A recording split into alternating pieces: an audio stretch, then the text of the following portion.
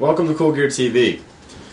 This device we have here today is our 2-computer to 2-device crossover switch. And it also acts as a hub, so it comes with a power supply to power the devices that are going to need the extra boost.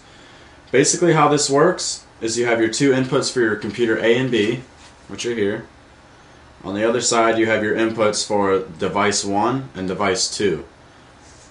Now how this is going to work, just for a quick demonstration, we have a hard drive and we have a printer. We have computer A and we have computer B. Now what this is going to let you do is share either the hard drive and the printer to either computer. You cannot share both devices to each computer at one time. But what you can do is you press the 1 switch, and this is going to allow you to share the hard drive to either computer A or B. Press the number 2 switch, which is going to allow you to share your printer from computer A or B. And basically you can go one device to one computer and one device to the other computer, or vice versa.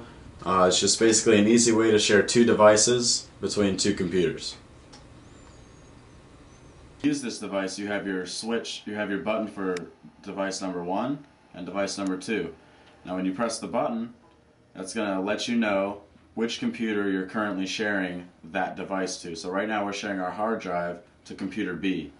Now when you press this button, it's going to show you either A or B which computer the printer is going to.